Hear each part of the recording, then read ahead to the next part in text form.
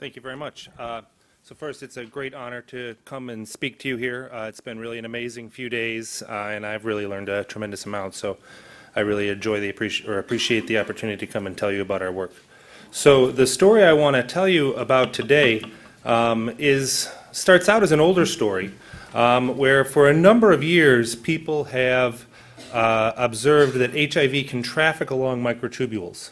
And I show images of this paper here from Dave McDonald when he was in the HOPE lab, where he did some correlative EM to observe viral capsids trafficking along microtubules. And many other labs have observed that there is a microtubule-dependent aspect of infection. Our co-chair, while she was in Pierre Charnot's lab, has observed similar things. And we have also recently observed, as well as the Berthel lab, that disrupting dynein-mediated trafficking towards the nucleus during infection can perturb the process of uncoating, whereby the viral core disassembles during infection to promote infection. And so one question that hasn't been answered is really, what is the nature of this bridging molecule right here that you can see connecting the capsid to the microtubule? And so the story I'm going to tell you about today pertains to that, and involves a protein called bicotyl D2. In the microtubule literature, bicotyl D2 is what is known as a microtubule adapter protein. And so what it does is it has a cargo binding domain as well as a dynein-dynactin complex binding domain. And the way these adapters work is that normally dynein is not very processive. And by binding specific cargoes, what that does is it allows dynein to access this dynein binding domain. And by binding these adapters, this actually increases or activates the processivity of the dynein motor, such that this couples then cargo binding by an adapter to processivity on a microtubule. And so the reason that we were originally interested in this protein is it was picked up in one of the three genome-wide screens for HIV-associated factors. And so obviously the track record of molecules that were picked up in one of the screens but not the other two is not that great, so we decided to confirm that result using CRISPR-Cas depletion, both in the cell line model that was used in the original screen, as well as THP1s, which we differentiate into macrophages and use as a monocyte model. So what you can see here is that we generated two guide RNAs to bicotyl D2 that efficiently knock down the protein in both cell types. And additionally, using two different guide RNAs to different targets alleviates the concern of non-specific effects of our guide RNAs in the CRISPR-Cas system. And so what we observed, similar to the one genome-wide screen, is that when we knock down bicotyl D2, we observe that infection by HIV pseudotype with either an X4 or R5 tropic envelope is decreased, and more importantly, this occurs in THP1 differentiated macrophages. So then we sought to map this block to infection that was being induced by bicotyl D2.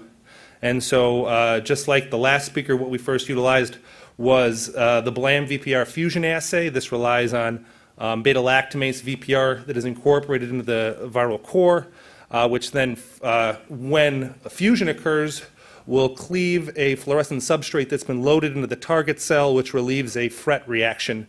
And you can observe this fusion then as a shift in the fluorescence of these target cells. And what you can see here, unlike the previous speaker who had really interesting data, we observed that really bicotyl D2 depletion did not relieve this, or we saw no difference in the amount of fusion when we knocked down bicotyl D2. We similarly saw no defect in reverse transcription. So in both cell line models, we observed that bicotyl D2 did not inhibit reverse transcription in the target cells when we looked at late products of reverse transcription.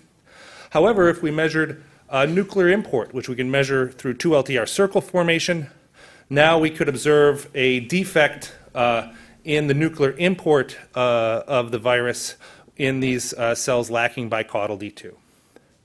So a number of perhaps non-specific effects can lead to the results that I've just shown you. And so to really convince ourselves and hopefully you that bicaudal D2 is the dyning cargo adapter for HIV, we wanted to answer two questions. Number one is, does bicaudal D2 specifically and directly interact with the HIV capsid? And is bicaudal D2 required for viral trafficking in the target cell?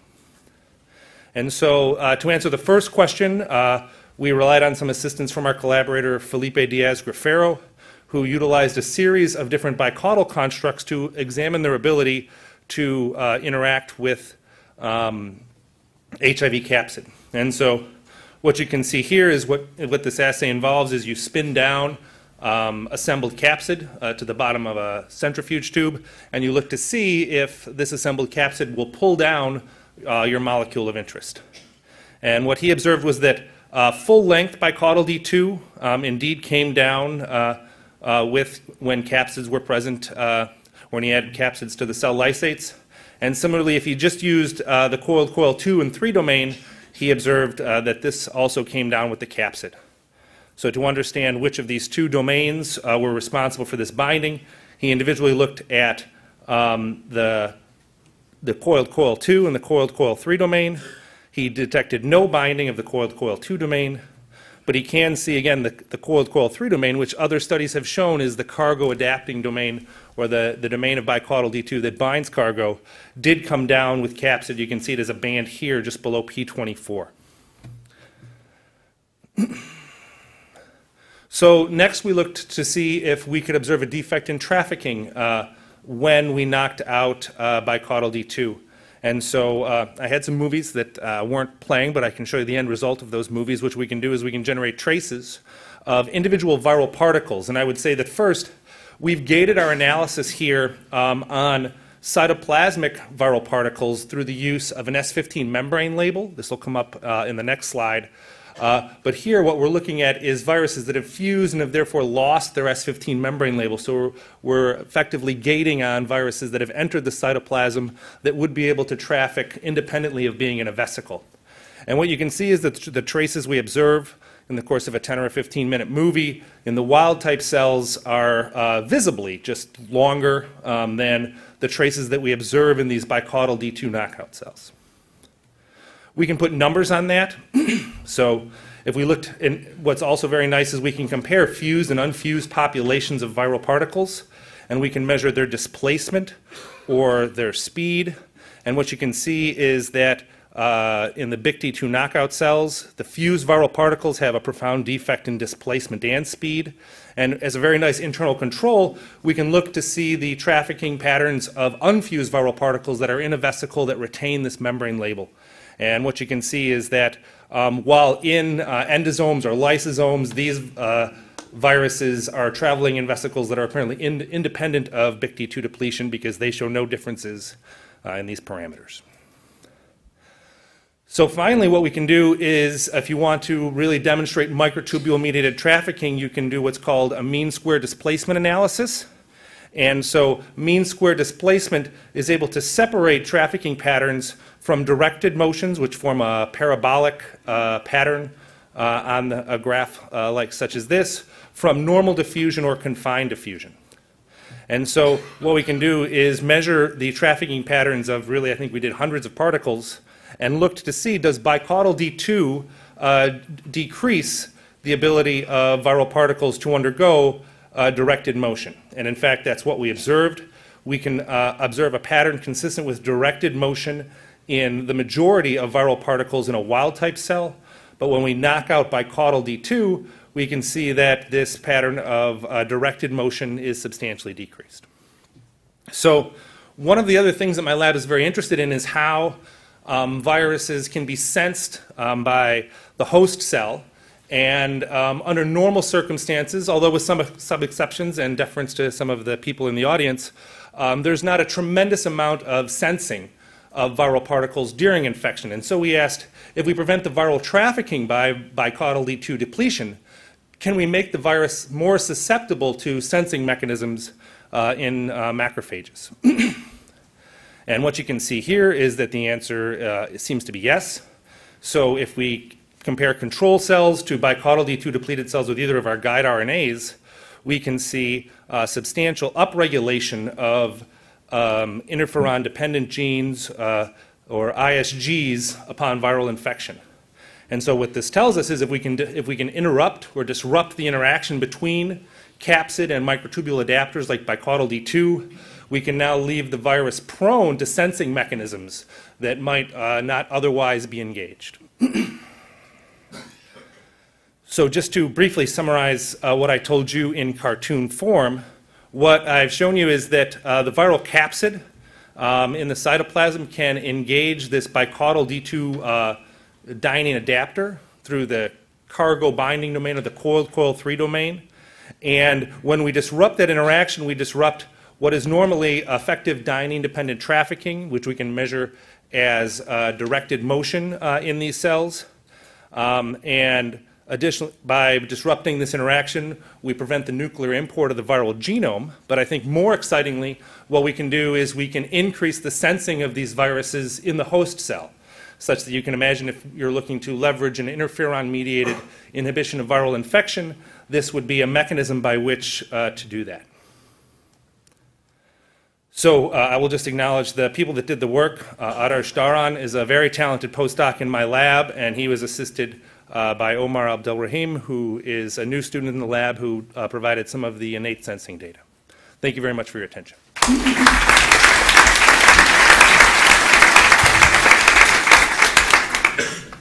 Thank you. Question?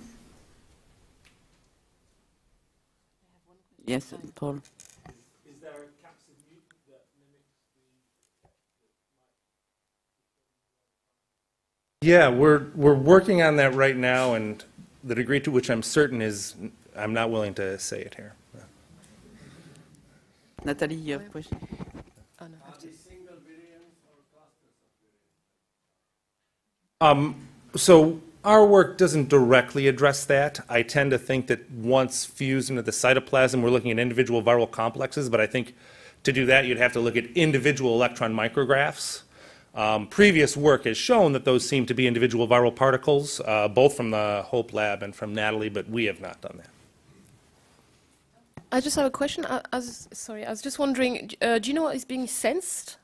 Like, you didn't mention, is it No, protein, I didn't. nucleic acid? We're doing those experiments right now, so I think the question is it, say, the viral genome being sensed, or is it the capsid that's now sensed? I think that's a great question. You don't know, or you don't say? Yes. Was there another question on the phone? Do you have any evidence that this happens in primary cells? Is bipolar expressed in normal T cells and primary macrophages? So we don't have this result in T cells yet. We've had trouble getting the CRISPRs to work in primary cells, but that's something we're doing right now to confirm that we see that. I think THP1s, to the degree to which they can be differentiated, are pretty close to a macrophage, but obviously we want to show it in primary cells. And you get expression of the protein in the primary cells? Sure. So definitely in macrophages we see the protein. Thank you very much for this very interesting work. We